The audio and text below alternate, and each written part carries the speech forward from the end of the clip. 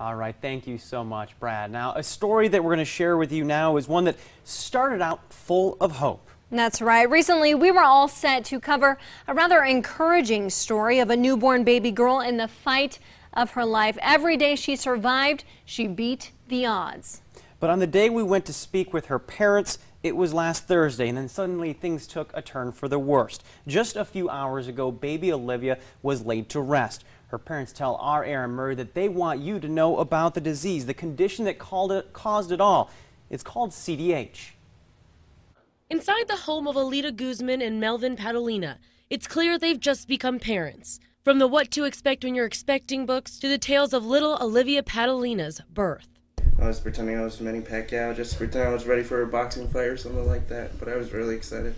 A proud dad, who sadly now knows the word fight, would define the life of his little girl. It's not something that you can really prepare for. Even before little Olivia was born, an ultrasound showed something was not quite right. That hole right there. Baby Olivia would be born with CDH, congenital diaphragmatic hernia. Basically, at 8 weeks, they're supposed to develop their diaphragm, and hers didn't develop all the way. Olivia's lower organs were pushed up in her chest, but CDH didn't change Alita's due date. Olivia came just a little early, born May 26th. We heard her cry and everything.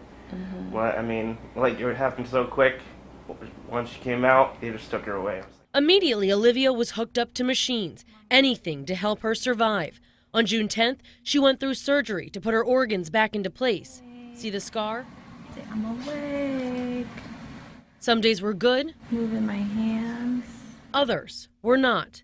But the worst day came unexpectedly with a call from a nurse. She was like, Olivia had a big change of events, and they're doing chest compressions on her right now. Olivia's heart rate dropped. It was the fight she could not win. She died, and for the first time, her parents got to hold her. It was hard. They handed her to me, and it was just weird. I was hoping, I've seen those videos before where, the babies die or they're dead and their moms holds them and they come back to life, and I was hoping that would happen, and it didn't. She lived just a month and a half. Now, a week later, her family lays her to rest. In the short time that she was here, I did learn a lot from her. From having patience to the first time holding her, to, just fighting to keep going. A fight this young couple will continue. A fight to bring awareness to CDH.